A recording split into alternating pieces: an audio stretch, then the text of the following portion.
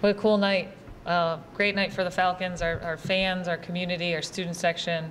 You know, I thought we played some really good basketball to beat a really good Memphis team, and I'm just really, our defensive effort was outstanding. And we just had so many different kids, with, you know, Nyla not playing tonight, I thought we had so many different kids step up, and it was a great, great team win. First of all, I mean, is Alyssa Brett all right, and do you know if any words were exchanged, you know, afterwards in the post-game handshake? We're still kind of figuring all those things out, what happened. Mm-hmm. Any update on Brett? Is she okay? We're still figuring all that out too. Yep. How about long-range prognosis on for Nyla, coach? I don't know, day by day. Yeah, day by day.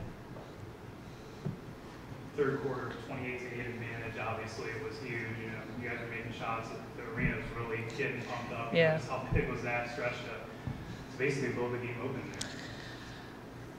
there? It was magical. You know, I thought we did a good job of getting stops and then connecting stops with scores. I mean, I remember Alyssa hit a few in a row, and you know, Allison really got us going strong to start the second half, setting a tone inside. It was just fun. It was fun. The team's fun. They play hard. They play together. You know, they kind of just do what it takes for each other. And I thought the third quarter was just a great, illustrated our team at a great level, a joy and energy and enthusiasm and a togetherness. How were you guys able to find energy late in the game to hold them all, especially someone like Amy last yeah. night, basically the whole game there for yeah. pressing? How are you guys able to just do that? We had a good enough lead, so that helped. You know, they kind of cranked it up a little bit, but we made enough baskets. I thought we got enough stops. We turned it over too much, but some of it is the game just changes even the way you're playing. You know, we're kind of playing to take care of the ball, and they're playing because they got to get the ball back. But, you know, that part of the game, some of it's just the context of the game. But, man, what a cool win. That Memphis team's, you know, they're really a good team. They've had a great season, and they're physical, they're big. We knew the rebounding was going to be a big deal, and I just thought our kids battled their tails off tonight. Coach, when you get a win over a program like Memphis, yeah. and you do it in the fashion that you did, can you talk a little bit not just about the impact that can have on your program in terms of the platform that it gets received by the NCAA, but by just the MAC in general, when you can make a statement like this, and that's probably one of the most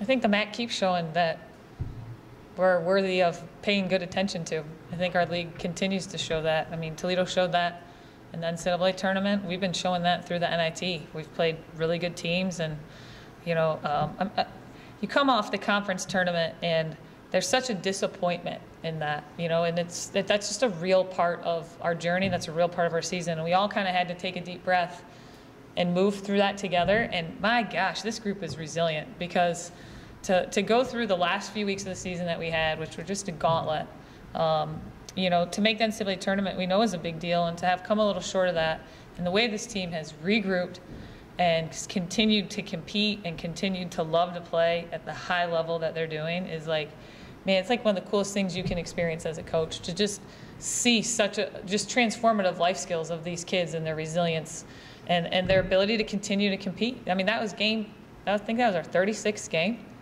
Like, you know, and we asked them to play really hard with the way we play, and I'm so proud of them.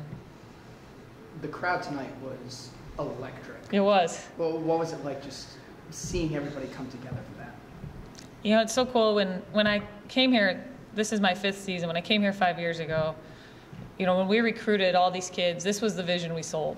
You know, this was the vision that we knew could happen here. The electric atmosphere, a community that loves women's basketball, a tradition that has so much to be proud of, a student section that's engaged, and to see, you know, all those things come together, and for our student athletes get to experience that. But, you know, they bought into that vision, and then they've done the work to make that a reality. And it's a wonderful place to play, and I'm so happy for our kids. I mean, you can bring all those people together, but sometimes it takes a moment for everybody to ignite. It seemed like Lexi's back-to-back threes what did it. How important is her role sometimes as that spark plug for just the team and the arena? Lexi is a spark plug. So, you know, the thing I always share about Lexi when people ask me, well, what is it? Lexi's a winner. So she's a winner. And some nights that's making threes, some nights that's taking 4 charges, some nights that's coming up with 5 loose balls. But when she's been here, we've won a lot of games. And when she's been in uniform, we've won a lot of games. And when she was in high school, she won a lot of games. And a credit to her. She's a kid that will literally do whatever it takes to find a way to impact a way for her team to win.